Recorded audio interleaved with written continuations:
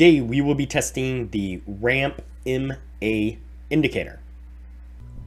But before we do, if you have not watched the first video on the channel and all the videos after that, you need to go do that now. Here at the Academy of Forex, we are building the best trading system possible as a team. There is also a link down below to sign up for TradingView. You can save a little bit of money if you use the link below to sign up for your account. You can also find a link below to join us on Discord. Lastly, if you would like a list of all the indicators we have tested along with their win rates, but you aren't interested in watching all the videos on the channel, you can sign up for our $9 Patreon, and you will receive the complete list of indicators. We also would like to introduce our Patreon exclusive Discord channel. As a $9 Patreon, you will be invited to join an exclusive Discord channel where we will give you a list of winning indicators and links for the MT platform, give you winning strategies, post trade ideas, give advanced advice, and much more. So click the link below to join our Patreon. Alright, like I said, today we will be testing the ramp MA indicator. Before we do, I wanted to put the testing scoreboard up for everyone to see. So to date, we have tested a total of 64 different strategies, with 16 of them being profitable. We've also tested a total of 838 indicators, with 343 of them being winners. The best ones so far were able to achieve a 100% win rate.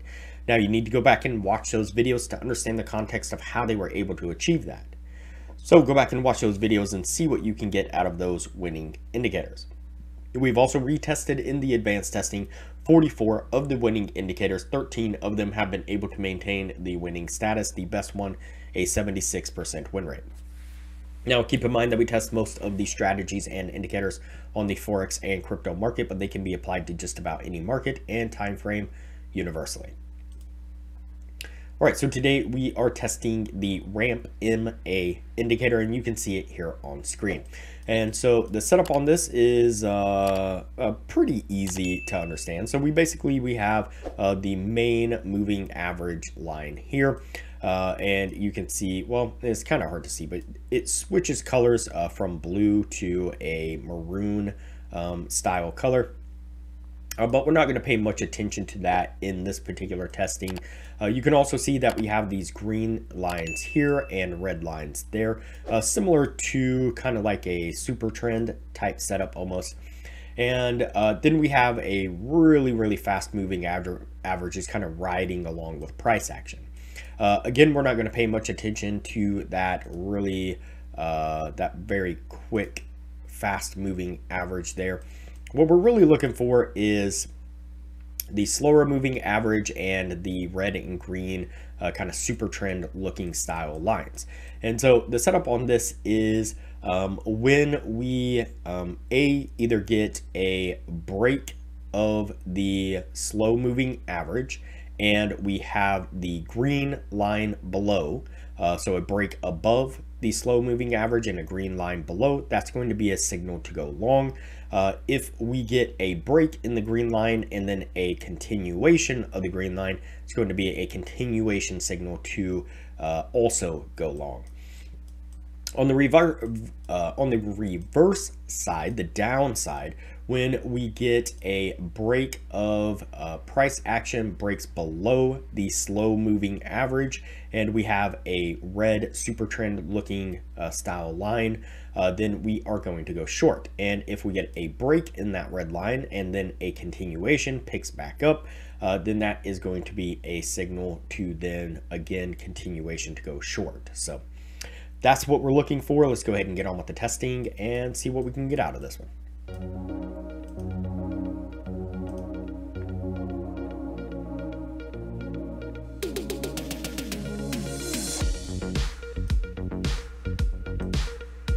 All right, so the first signal they pick up is going to be a short signal right here. We get that break below the slow moving average, and we have the red line displayed right there. If we hover over this candle here and we look at our coordinates over here, you can see that if I hover over the candle next to it, the red line isn't there, the red coordinate isn't there. We have the 0, 0 coordinate, but that's always there. What we're looking for specifically is the red coordinate there to pop up right here. Instead of a green one, it'll be a red one. So there is no coordinate there. There's no red coordinate. See, if I mouse over a green, when it has the green super trend looking kind of line there, the green letters or green numbers show up. When I mouse over this one right here, you can see that that red numbers then show up there. So we know that that was present right there. And so that would be our short, and immediately we get a spike to the upside. Looks like that's going to come up and stop us out. Yep. All right, let's go ahead and continue on.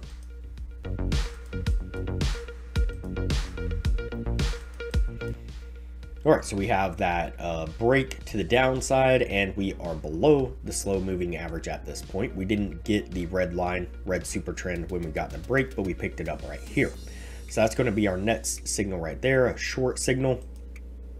Looks like we're going to get a really heavy pullback to the upside though.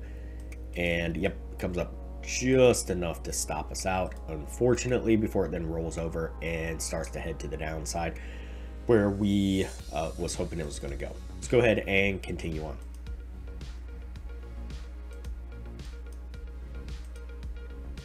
All right, so we pick up another short signal, actually right here on this one. And again, we get a nasty spike to the upside almost immediately, which is going to stop us out once again. All right, so what I'm going to do now is go ahead and fast forward through the rest of the testing. That way things don't get too long, and we'll pick this up when we are at the end of the year.